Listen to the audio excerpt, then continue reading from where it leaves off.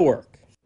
Okay, Nick Mantis joins us now with a look at sports. And Nick, Michigan State's men's basketball game came down to a crazy final shot. Yes, Sarah, with 3 seconds left, Tyson Walker was able to win the biggest game of the year for the Spartans. We have full team coverage from the Breslin Center that you do not want to miss. Plus, we were also at the Michigan State Hockey Senior Night. Could the Spartans send their seniors out with a win? Well, you're going to find out when we come back. This is 6 News Now, sponsored by the University of Michigan. Closer to home, Winterfest made its return to Lansing this weekend with ice sculptures and games all around the downtown district. 6 News reporter Josh Sanchez caught up with the organizers of this year's festivities to find out how they prepared for the event's second year. Josh? Sarah, the executive director of Downtown Lansing Inc., says that last year's Winterfest unexpectedly had a huge turnout, so this year they are prepared to go even bigger with more fun, food, and festivities. Last year's Winterfest was our first year, so we learned some lessons for sure. It was 50 and sunny, and today we have true winter weather. Ice sculptures along the Grand River and a real-life Hungry Hungry Hippo game on the City Hall ice rink. Hundreds of people attended today's Winterfest, an event turning downtown Lansing into a winter playland. Among the crowd were several downtown businesses and a few familiar 6 News faces. Some guests even came from around the state to take in the fun. We thought, well, you know, it's a Saturday. Why not make the drive, make a day out of it? Struggled a little bit in the mid-rounds, right? It took us a while to figure out the right strategy, but I think we're feeling confident going further into the playoffs. We'll make a deep run, I think. Along the riverfront, visitors were greeted with stands from different area businesses, and a market showcased all the city has to offer.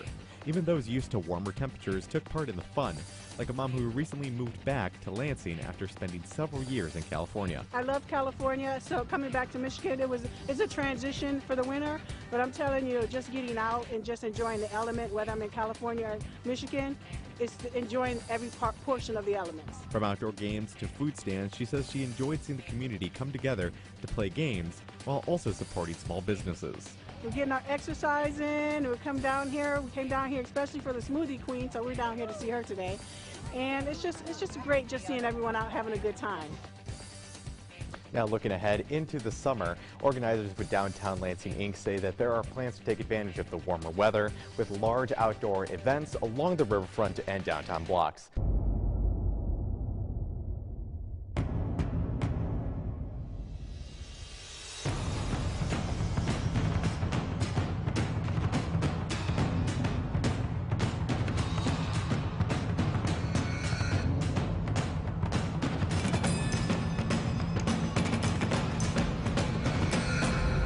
Well, it was actually a pretty nice day for us here in mid-Michigan. We did see a couple rounds of snow flurries in the early morning hours of the day today, but they didn't really amount to much in terms of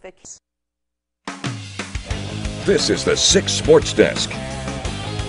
The intensity of today's Michigan State men's basketball game against the 4th-ranked Purdue Boilermakers was boiling over the edge of the Breslin Center. The Spartans have been in a February funk, losing 5 of their last 6 games, and a win today would be huge when it comes to the seeding for March Madness. Now let's get you out to the action. Tom Izzo in for a fight against Matt Painter's big men, who have been the example of Big Ten toughness this season. We jump to the second half. MSU led by as many as 11 points, but Purdue's Zach Edey at 7'4" is just too much to handle as he gets 2 of his career high 25 points, making it a 3-point game. MSU answering right back with a pick and roll as Max Christie finds Marcus Bingham Jr. for the one-handed slam, taking back some of the momentum. Then with less than a minute to play, Jaden Ivey drops it off to Travion Williams, who gets his own rebound and drops it in to tie it at 65 with 30 seconds left. Tom Izzo calls a timeout to set up this play. Walker with Williams on him. 3 seconds to shoot. Game winner, Tyson Walker. The knockout punch to upset the number 4 team in the nation as the Spartans win it 68-65. Our Audrey Dahlgren was at the game and shares why the outcome of today's game shouldn't come as a surprise. Ever since the early 90s, Michigan State and Purdue have been involved in their fair share of battles on the hardwood. So why would today's meeting be any different? With 1.4 seconds left on the clock, Tyson Walker hit the game-winning three, and immediately it brought back a memory from 2018 for both Matt Painter and Tom Izzo. Last time we kind of had the same scenario. 5 seconds to go. Bridges for three. The big star delivers.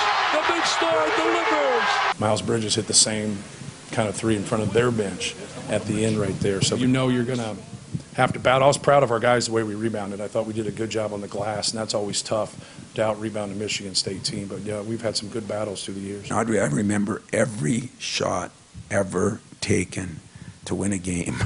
That's something that goes in your brain and never. I do see Miles. I see it up there. I got a picture of it.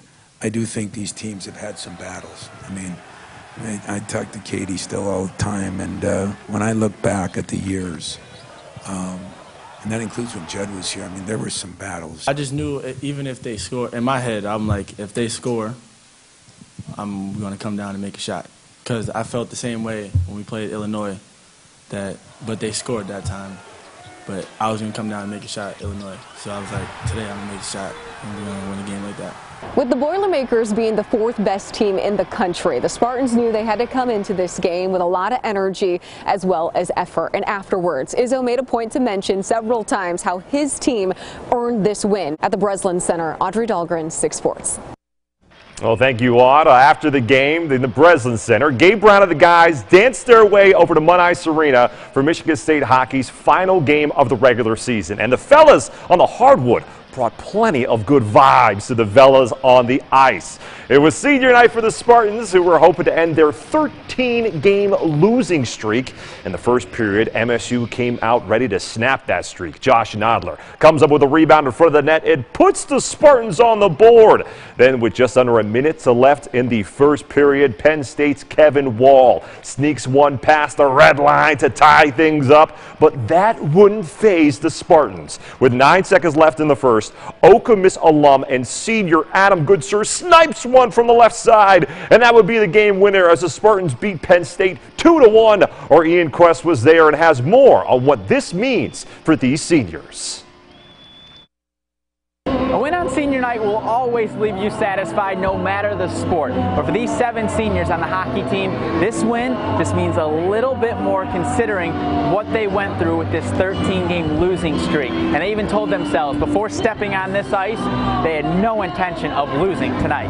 We were talking about it all day, just, kind of win for our seniors and, bring the energy. And when we do that, we're a good team. So, it translated on the ice tonight, and, we had a heck of a game. It was a tough year so far, tough 2022, and, just happy to get a win on senior night for these guys, and the team worked hard, and we really played our butt off, and it felt good to finally get back in the win column. This is a struggle we've been going through. The guys have been awesome. Just in the locker room every day. No one gave up, and it's just a special moment to end the streak on an extremely special night. Now the Spartans are sure going to enjoy this one tonight. Mitchell Lewandowski even told me he had 30 family members and friends in attendance. But after tonight, it's back to work because the Spartans will now get ready for Michigan in the Big Ten tournament next weekend. At Munn Ice Arena, Ian Kress, 6 Sports. Thank you, Ian. Speaking of senior night, Michigan State women's basketball team will be saying goodbye to 4 seniors during their senior day festivities tomorrow. There's Tamara Farquhar, Alicia Smith, Laurel Jackman, and the Spartans leader, Nia Clouden. With her 22 points in the loss to Michigan on Thursday night, Clouden passed All-American Ariel Powers for the number 2 spot on the Spartans' career scoring list. Nia is 379 points shy of tying Tori Jankowska at the top of the list. Now, it's not likely that Nia will score 379 points in tomorrow's game against Ohio State, but after 4 years, there is one thing that head coach Susie Merchant knows Nia will bring in tomorrow's game. Consistency. I never have had to talk to her about her attitude or her effort. It's the same every day, and she's just the same. And I think that's kind of sometimes can be a lost art in players. They get distracted by, this happened, or I wasn't feeling this, or I had a little cold here, or I'm a little tired. I mean, people can talk themselves into a lot of things. I think Nia's never done that. She's been consistent. Her dependability is something in the game that you really appreciate as a coach too. MSU cross-country runner Jenna Magnus defended her Big Ten Indoor 5,000-meter championship this afternoon. We'll be right back with a final look at your forecast, so stay with us. This is 6 News Now, sponsored by the University of Michigan. Closer to home, Winterfest made its return to Lansing this weekend with ice sculptures and games all around the downtown district. 6 News reporter Josh Sanchez caught up with the organizers of this year's festivities to find out how they prepared for the event's second year. Josh? Sarah, the executive director of Downtown Lansing Inc., says that last year's Winterfest unexpectedly had a huge turnout, so this year they are prepared to go even bigger with more fun, food, and festivities. Last year's Winterfest was our first year, so we learned some lessons for sure. It was 50 and sunny, and today we have true winter weather. Ice sculptures along the Grand River and a real-life Hungry Hungry Hippo game on the City Hall ice rink. Hundreds of people attended today's Winterfest, an event turning downtown Lansing into a winter playland. Among the crowd were several downtown businesses and a few familiar 6 News faces. Some guests even came from around the state to take in the fun. We thought, well, you know, it's a Saturday. Why not make the drive, make a day out of it? Struggled a little bit in the mid-rounds, right? It took us a while to figure out the right strategy, but I think we're feeling confident going further into the playoffs. We'll make a deep run, I think. Along the riverfront, visitors were greeted with stands from different area businesses, and a market showcased all the city has to offer.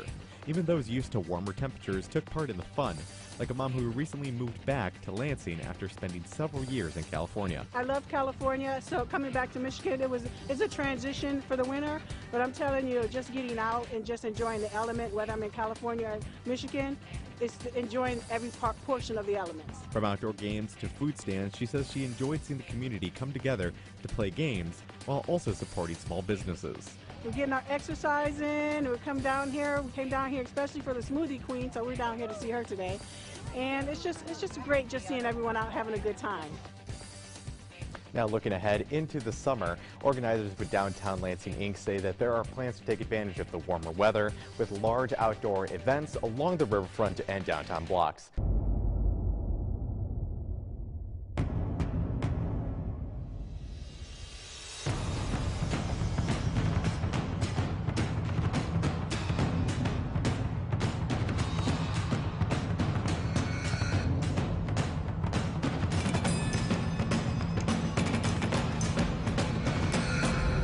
Well, it was actually a pretty nice day for us here in mid-Michigan. We did see a couple rounds of snow flurries in the early morning hours of the day today, but they didn't really amount to much in terms of accumulation.